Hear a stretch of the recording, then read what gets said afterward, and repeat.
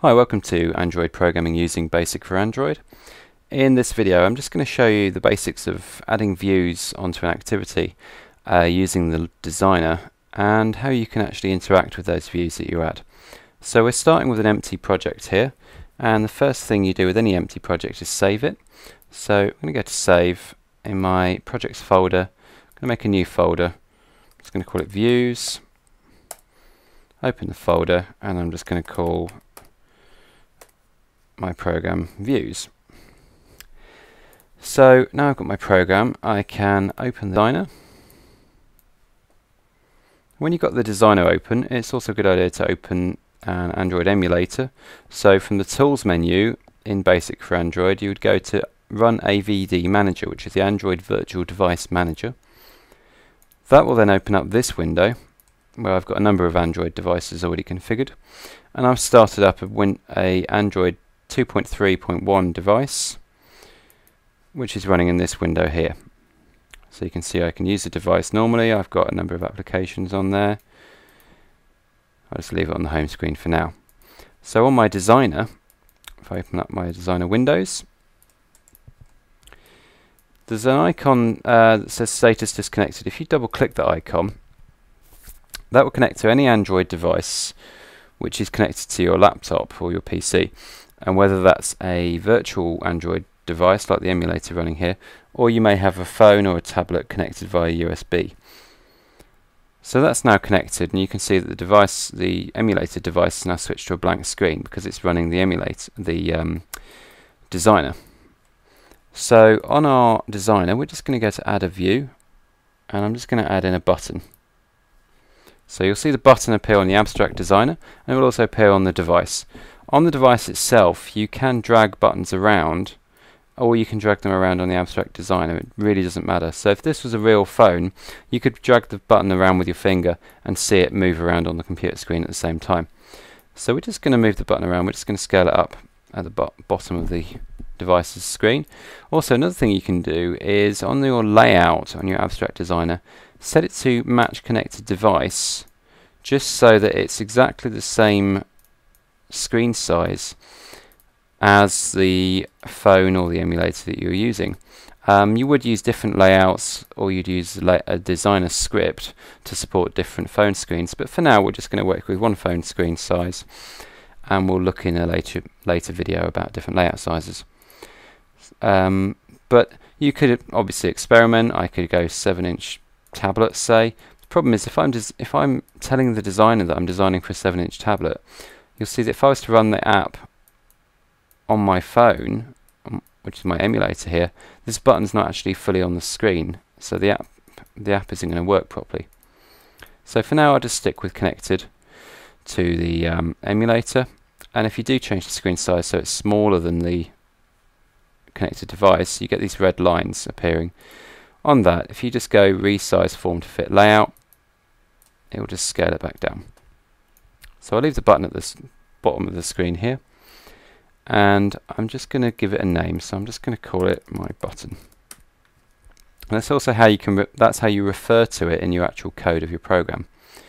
So the other thing we're going to do is we're going to add in a tick box, because we want to see views interacting with each other. So if I scroll down my list of views, one of them is checkbox, or tick box, or whatever you want to call it. So you'll see it appear as a checkbox on your emulator, how it'll actually look in the program. But in your abstract design, you just see a bounding box to show how big that control is, that view is, and what its actual object name is called. But what I'm going to do is, on the settings for it, I'm going to change the text. So it just says checkbox. And you'll see when I do that, it doesn't change it on the abstract designer, because the name of the object is still checkbox1. But on the actual program, it will say checkbox. It will say what the label is, the text. In our program, we're going to change the name of the object to my checkbox. So we've got my button, my checkbox. And also on the button, we'll put some text on there as well. So we'll select the button, and we'll just put button. It doesn't really matter, just so it's got something on it on the device. Now all we're going to do is do it so that when you click the button, it will tick the checkbox. So to do this, we need to make your program aware of these objects, as well as the layout. So we'll save the layout. We'll just call it main for now. And then we need to generate what's called members in the code. So if you go Tools, Generate Members on the designer, firstly we can declare the button and declare the checkbox in code, because we're going to be referring to those objects. So if you're going to refer to an object, then you need to declare the object. And on the button we're going to declare the click object, because that's what we want to actually act on. So we hit Generate Members and then close this and go to our code. You'll see that under subglobals it's dimensioned the two objects, the button and the checkbox, so it's already put them in, you don't have to type it in, and we've got a new sub function here called myButtonClick. So we'll put the code in for myButtonClick so that when the user clicks on the button, it will access the checkbox, and it will go my checkbox, and then when you press a period, you'll get given all the objects, all the properties of that checkbox. So we're going to go to checked, and you can see there checked is as a boolean. So we're just going to check through everything else on here to see if there's anything else we want to select. There's nothing. That's definitely the option. It's always good to check through the other properties just to make sure you're picking the right one. So we're going to say checked equals true. And all that's going to do then is just set that checkbox to true when we click on the button. Only other thing to do now before we run this is in the activity create, which is the first thing it will run when it starts the program, we're going to load this layout. So the command for that is activity and load layout. Give it the name of the layout. And then run the program. When you first go to run the program, it will ask you for the package name. And you do this in kind of a reverse order. So I'm going to call it com.eacoding.views. This is just a way that Google kind of identify your program, or Android identifies your program among other packages on the application.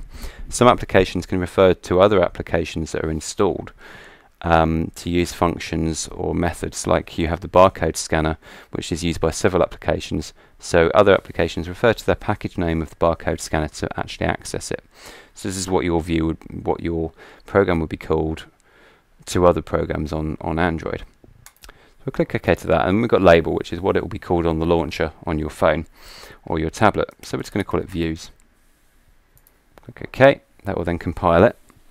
Once it compiles it, Basic4Android will automatically copy it across onto the connected Android device, or if there isn't a physically connected Android device, it will compile it and run it on your emulator. So you can see there it's finished, it's packaged it up, it's signing it, which is basically a key that gets assigned on, that gets tagged onto the program to kind of make it a unique thing. It can stop piracy and things like that. I'm not totally sure, to be honest with you, but I'll go into that at a later date once I actually find out what it is and do the homework for you. So you can see there it's installed the device to the emulator device. So we'll close this, we'll go to our emulator, and you'll see the emulator here is running the actual activity now. So I can check the checkbox and check it, or I can click the button. When I click the button, that will then tick the checkbox. Obviously ticking the button again doesn't do anything because the checkbox is already checked, so it's not going to make it false, because the function is simply set to say when you click on the button, set it to true, which it already is, so it just stays true. So if I uncheck it, click the button, it will make it true. Say we want it to do both, say we want it to make it true or false depending on what it is. So what we'll say is, we'll say if my checkbox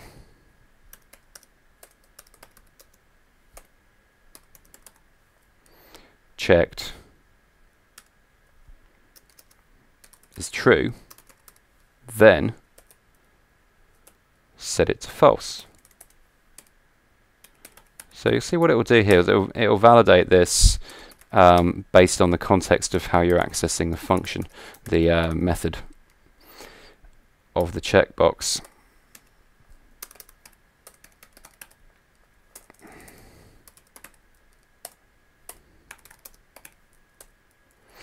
Right, so all we're saying here then is when you click on the button, it's going to say, okay, well, if the checkbox is already checked, then make that false. Otherwise, make it true. And that's it. So if we then compile this program, we'll find the button will work more like a switch. So switching the checkbox on and off every time we click it.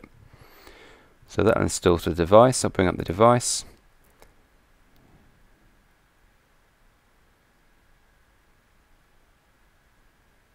We'll wait for our Basic4Android to finish just to ensure that it's completely done. Okay. So we check the checkbox, we can uncheck it, it's fine. We click the button, it checks it. Click the button again, it will uncheck it. So if I keep clicking the button, checks it on and off every time. So we've made some more of an interaction there. Next thing we're going to do is something a bit different. So we're going to make a view. We'll make the checkbox become checked based on the value of a seek bar. So a seek bar being something you drag across like a volume bar or something like that. So in our designer then, we'll go to our thing and we're just going to add in a seek bar. Drag it out. Go to our generate members. And we're going to declare the seek bar as well as value changed, so that is every time the user drags the seek bar and at all, that function gets ran. So we'll generate the members for that. Save off our view, our layout, and we'll go to our value change seek bar. So what we're going to say is, when value change gets called, the value of the seek bar, whether it's 0 or 100 or in between, depending where on the bar the notches, will get given to this function. We'll also get told whether the user changed it or whether something else changed it. So we're going to assume that the user changed it in this case because we have nothing else in our program affecting it. So we're going to say, okay, if the value is above 50, then my checkbox checked is true. Else, my checkbox checked is false. I'm going to be good. I'm just going to tidy this up a little bit. It's not good to make it all one line, really. You can for short things, but I don't know, I just like it a bit tidier. Okay, so we'll run this now, and you'll see some slightly different behavior, or some new behavior rather, on the program. So it installs to the device. This takes a minute. It's much quicker to install to the device if you've got a phone connected to your laptop or PC that you're using instead of using an emulator. Also, if you've got a particular Intel system, you can enable kind of hardware emulation for your Android emulator, which means that your Android emulator on the PC will run as fast, if not faster, than it does on a real phone. It's worth looking up. It's called Intel VT, which is virtualization technology. Just Google Intel VT Android emulator, and you'll find how to set that up. I can't demo it at the moment because unfortunately my laptop doesn't support this. I do have a second laptop that supports this at work, and I will demo that at some time in the future. Okay, so for now, if I drag this seek bar around the first section, you'll see the checkbox doesn't change, but if I drag it over halfway, checkbox becomes checked because I've dragged it over 50%. So you can see there, I'll just drag it around. Checkbox checks, unchecks, based on the function. So every time it drags it, it runs that seek bar 1 value changed function, which is causing that to get checked. So that's it. That's the basics of how you get views to interact with each other. Just looking at the other views available, if I go into the designer and go on to add views, we've got a text box you can add in there with the option for the auto completion functionality. So when you type things into Google, you see other choices coming up as you're typing. That's an autocomplete box. Buttons we've seen, checkboxes we've seen. Edit text is simply a plain text box that the user can type text into. Image view is a box to let you show pictures in, and we can look at that in a very soon tutorial. Horizontal scroll view is a way of listing one or many items on top of each other in a list. So when you scroll down, say you scroll down a list of news articles on a web page on your phone, that could also be done using a horizontal scroll view. Labels are simply text labels. List view is a more basic view, which just lets you list just text elements really. I use that in a program I wrote called Romance Reminder, which is on the Android Play Store, just to list basic categories and data objects. A panel is basically a box that enables you to add other views to it. So if I add a panel now, if it's going to show me, it will show me because I need to bring up the Abstract Designer. So you can see I've got a panel there. If I move my button, put my button on that panel, so change the parent of the button to the panel, and I'll do the same with my checkbox. So I'll move the checkbox onto the panel, make the parent of it the panel. When I move the panel, it also moves those views with it. So that's a very clean way of keeping views together, and then you can move them all around at once. So you may have a set of buttons on your view, on your program, and you just want them either one side of the screen or the other. So you can just move the whole thing at once without having to access individual views. That's quite useful, and we'll use them in more future tutorials. We have a progress bar, which is just like a loading bar. A radio button, which I'll show you, is simply, if I go on to my designer on my emulator, see a radio button is simply that. It's like a tick box, but you can have multiple radio buttons, that sort of thing. We also have scroll view, which again is just another way of scrolling through items. In fact, a scroll view is the vertical scroll view, more like a web page, sorry, not a horizontal scroll view, which is left and right. Seek bar we've used. A spinner is a drop-down list of pre-selected items, or pre-written items that you can select from. Tab host, we won't go into it at all at the moment. You need to add that in using coding. You can't do that really with the designer, but that's a way of having multiple tabs. Instead of having multiple screens, you can have a list of tabs at the top of the screen, and then enabling you to access different screens, but without having to have different screens in your code. You can just have tabs. Sort of like on Basic4Android here, we have tabs for files, logs, libraries, modules, that sort of thing. And then the only other views on here then toggle button, which is simply an on-off button. So if I add it, you'll see it's literally an on-off button that the user can switch on and off. And then we have web view, which is a window which enables you to display websites within your application. So you may want to use that on a help page, or you may want to use it as a shortcut to a website, or just simply write an app that is a shortcut to a website in itself, which just opens that site on your main app, and then you could have a few other functions around that web page, say. So that's it for views. Let me know what you think in the comments, and let me know what sort of things you'd like to see in future videos. Until then, I'll see you later.